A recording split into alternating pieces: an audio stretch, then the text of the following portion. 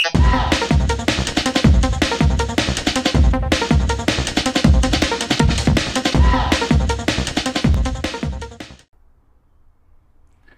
everybody, welcome to Amakhosi. This is an show. Like, comment, subscribe, guys. Welcome back. Welcome back. So, guys, I'm doing a match preview. I'm playing against Super Sports. It's gonna be an interesting game.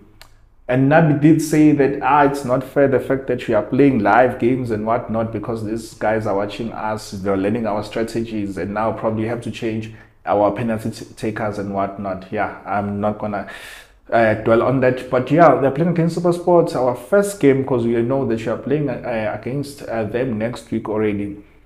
So it's gonna be an interesting encounter. It's Nabi against Hunt, two technicians who are very good. The other one can pack the pass. The other one doesn't matter if he's playing against Sundowns, he's playing against your Super Sports, is attacking all out, and that's one thing I love about my new coach Nabi.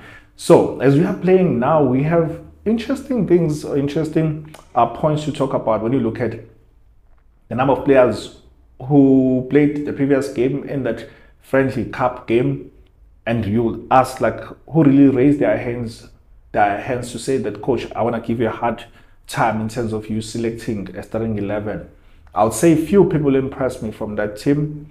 Those who are fringe players, obvious. Those who are been regulars, some dropped their heads and some, like, you don't know where you stand with them. So on terms of injuries, Sile is out. Is still injured. We don't know how long will be out. And then Serino is gonna be back. However, Nabi came out saying that he does not know if he's fully fit. However, he's gonna try and play him, but he probably is not gonna play 90 minutes. And then the question then comes is, that's the same question that Yuchina Kanye asked, whether you like him or not. But this question, he's like, I don't want this coach to force and to be overly reliant on Serino, because I mean, yes, he's making the team play, he's making the team tick and whatnot, is their game changer and all those things. However, it's like, but what about Kaizer? She's identifying other players who would then raise their hands and take over from this guy. Then the question then I'm asking is that, is there anyone in the previous game who raised his hand and said that I'm going to take over from Serena? If he's not around, the coach shouldn't worry. No. Playing as a wing, no. There's no winger for me that stood out. There's no winger that raised his hand and said that, you know what, I want to play ahead of your Serena, or I will cover, I'll take care of this position until Serena comes back and then I'll go to my position.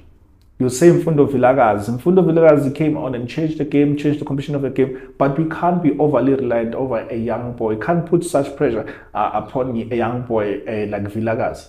Remember, Mfundo Vilakazi is still adjusting to PSL. He's still getting there. He is young, so we can't put so much pressure upon him. You said, but suddenly you said that if they're young, if they're good enough, then age doesn't mean anything. Sure, it doesn't mean anything, but we also need to protect and manage these players. As I've been saying, you can't play this guy 90 minutes. He's still young for him to play 90 minutes. Slowly but surely, there will come a time where he plays 90 minutes. But at this time, he's not there at the moment, according to me. Not according to you, not according to me. You can tell me what you think, but according to me, he's not at that stage yet so he can play 90 minutes. Hence, the coach has been slowly introducing him. Second half, studying him there and there, but mainly it's been a game changer who's coming from the bench. So Nabi says that Serino is still out injured, so I don't think there's anyone who raised his hand enough.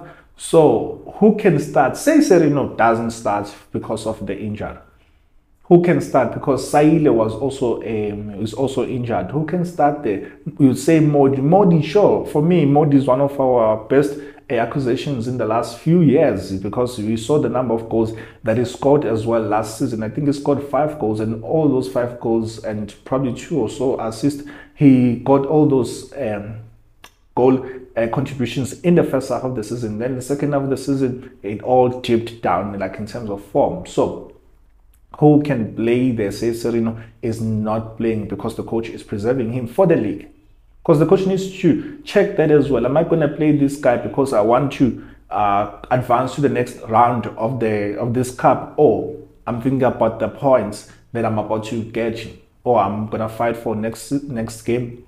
Those are the questions the coach needs to decide on. However, with this injury, we don't know, like we are told that it's going to be 2 weeks short, but we don't know how serious this injury is. So can the coach start him playing 60, 70 minutes? I would opt for that, because there's no one, like I said in the previous game, that raised his hand to say that I want to start ahead of Serino. So I'm anticipating that you're going to go through the next round. We're going to win 2-0. My worry is that we have a goal drought there up front. We are creating chances, not as if our team is not creating chances. It's creating chances, but we are missing chances. And we are greedy up front. We don't want to share the responsibilities or share goals for that matter. So for me, that's where my worry is. So me saying that we're going to win 2-0, I'm anticipating and I'm hoping that the other guys will come to the party and ease off the pressure from this guy. From Ranga. We can't be anticipating or asking Ranga to score all the games. We can't be expecting that. He's a striker who needs other players. Everyone in the field of play can score goals. Anyone in the field of play can score goals. So that's where your offensive players mostly needs to come to the party. That's where we need to be lethal when we get chances. That's where we need to be clinical when we get those set pieces. And we need to like clinical and use those chances. So for me, I see us progressing to the next game. It might not be Ranga who will score, but it might be other players. It might even score this game, but we need to be careful that we don't put so much pressure and we not end up being we don't end up putting like unnecessary pressure upon this guy, and then we start to cause him to hate the game and start to cause him to drop his form, because like he's like, I can't satisfy you guys, because I mean I'm trying, you see that I'm trying, because in as much as he's trying, some of you don't see that he's trying. You don't see his link up play with other players. Yes, he missed that chance and whatnot, but we also need to hold other players accountable as well, so that they also chip in a goal or two as well, and then this guy slowly would then get back to his groove, and then will find his targets. I mean, this season already has scored 2 goals and created 1 goal. So we can't really pressurize him that much, and then we let go of other players on the side. So for me, how would I want us to attack this game? The same way you attacked against Sundowns. You can't drop. We can't afford to drop our standard. But there will come a time where opponents are getting 5-0. Watch your space. You look at the number of chances, and then you will see what I'm talking about, that if we are to build those chances, that there are chances that other teams will get 5-0. You will get there, you will see. You will see this type of football. It requires, or it then shows us that we can score so many goals. And he doesn't shut the back door as soon as he scores now. So he's not gonna start now against SuperSport when he scores those goals. I'm not saying that he's gonna score 5 goals, but if it happens, you'll remember that I did say to you that because of the type of football that you're playing, there will come a time where opponents are getting like big margins. You will see. Watch your space, you will see. So my predictions in terms of the starting lineup, I wouldn't change Vuma, just to create that competition.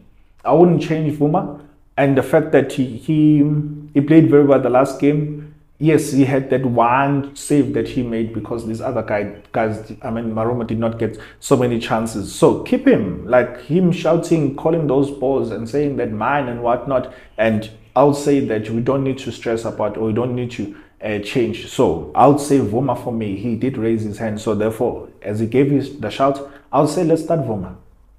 Let's start Vuma. Start Vuma ahead, and then let's see what's going to happen. Start Vuma, and then let's see what's going to happen. So start Vuma on the sticks. Then on the right, it's Frosler. Because, yeah, Solomons is not playing. Don't know. For whatever reason, Solomons is not playing. Yes, he's coming back from an injury, but why is he not getting a few minutes that we can see him in a competitive game? I don't know. So Vuma. Then on the left, it's Cross. And then 2 center backs. I don't think given he gave his all, that for me to say that Dottley needs to start on the bench, I don't think so. So I'll recall Dottley and then Inasho. Don't change anything there at the back except the keeper. Not that Ndwara did anything wrong, but it's for me to say that let's also help this guy to gain confidence, and for Ndwara to know that this starting 11 or starting lineup is not guaranteed. So you need to fight as well, create the competition. But some of you would ask, why would you drop Ndwara if he did not do anything wrong? That's a fair point and a fair question. So, but for me, I'll say start Voma. Let's see what he can give us in a competitive game, and then we'll take it from there. So, CDM Blom, no chance that your Mteto will start. Like this coach has shown us that really Mteto is not in his plans. So, Blom. So I'll play Blom with this guy, with Zwane. Zwane, for me, he raised his hand that, you know what, I'm serious about my game and I want to improve and I want to learn. So I'll start that combination and then I can change it later on. But for me, I'll start those two guys. I'll start Blom and Zwane. Like, because for me, Zwane is going ahead, is going forward, is pitching those passes, is changing the combination, controlling the tempo of the game, and then your Blom is like making sure that our defense is shielded. So I wouldn't change anything because it looks like that's the combination that will work going forward. And then on the right hand side, okay, Sile is out, so therefore let it be. So I'll start Modi on the right. I'll start Modi on the right, and then on the left, I'll start Sereno.